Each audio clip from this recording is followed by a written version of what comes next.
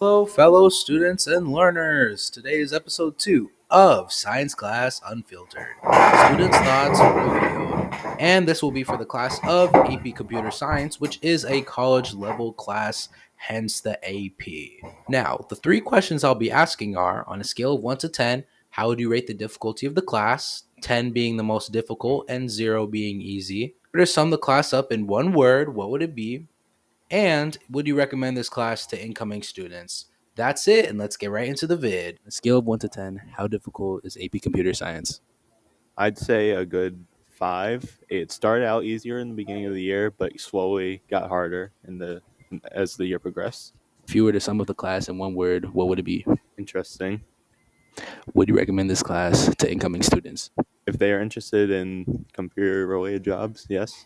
Scale of 1 to 10, how difficult is the class of AP Computer Science? 7. Please explain in 1 to 2 sentences. It's difficult, but you can get good grades. Okay, thank you. If you were to sum up the class in one word, what would that word be? Computer. Thank you. Recommend this class to incoming students. If they're interested, yeah. Interested in what? Computer science. On a scale of 1 to 10, how difficult was AP Computer Science? 0. Could you explain in 1 to 2 sentences? Light work. All right, thank you. If you were to summarize this class in one word, what would you say the word is? Easy.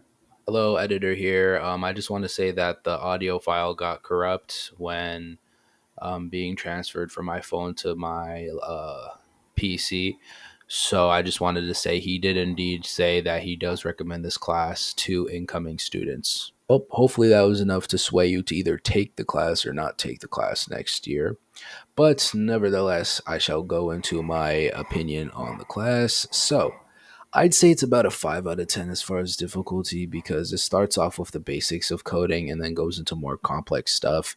An example being making shapes in one unit and then in another making the shape move or doing a more complicated shape. Like obviously square is going to be less complicated than star. But yeah, and it is more of a, I guess as far as grades, it's more of a completion grade for the assignments. I'll go more into how those assignments are in a little bit, but it's completion grades, so it's pretty easy. You just need to do well enough on the tests, at least to get an A. At least that's why I do. And going into the second question, to summarize the class in one word, I'd say programming. It's heavily programming based. Obviously, it's AP Comp Sci. And for the third question, yes, I would recommend this to incoming students because it's a class you can take the risk of taking this AP class to where it won't detrimentally affect your grade, but you can and you can still have the opportunity to learn, computer science. It's recommended that, or actually I'm pretty sure required that you take foundations of comp sci, but there are special cases where if you know about comp sci beforehand, you can just ask the teacher if you don't have to take the class, so you can take it. Now I will go into the structure. This is the really good part. So if you weren't listening to the past couple of minutes, really listen to this next part.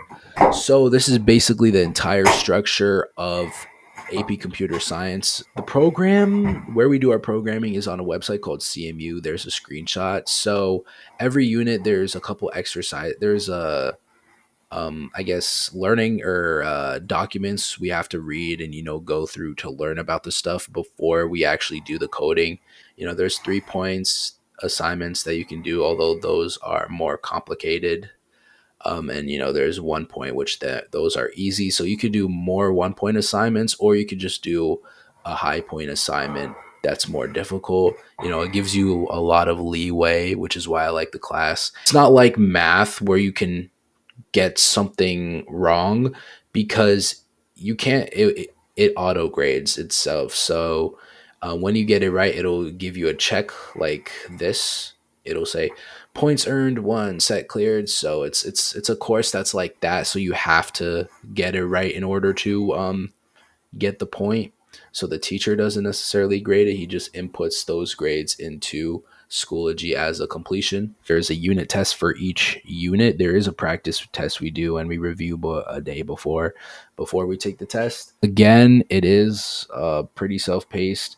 Now, he does give you time in class to do this, but as we move towards the end of the year, we're going to start rushing because of the, or not rushing, we're going to start moving quicker to get all the material in before the AP test. So you're going to have to do stuff at home, but in the beginning, it's almost all in class, I'd say. If you want a more in-depth review of this, there is a video I'll link in the description, and or I guess I should say comments of the CMU themselves explaining how it works. It's, oh, sorry if you heard that. That was the video. It like explains it pretty well, and that's gonna basically be all the work you're doing in CMU for the entire year. That's the setup it's going to be. But yeah, I think I think that's enough talking for me.